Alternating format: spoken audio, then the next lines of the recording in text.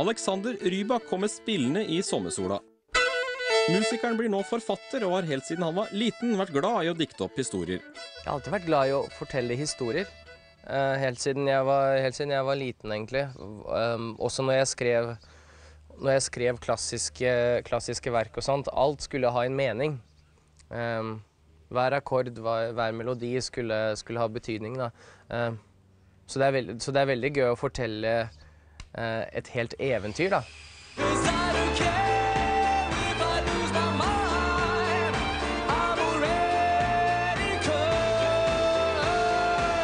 Det er 6 år siden Alexander Rybaks eget eventyr startet i Moskva med internasjonal seier i Melodi Grand Prix. Nå starter et nytt eventyr, og denne gang i bokform. Men dette med eventyr er jo du kjent med, for din karriere startet jo med et eventyr.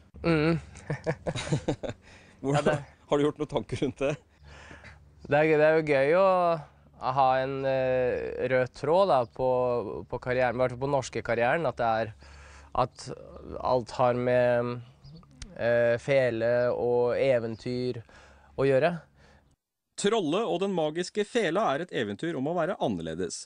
Noe Rybak kjenner seg igjen i hvert fall som ung musiker i barneårene. Jeg merket jo alltid litt på det å være utenfor. Jeg merket jo at av og til så passet jeg ikke inn i de lekene som de andre barna drev med, selv de første årene hvor jeg ikke kunne norsk så godt.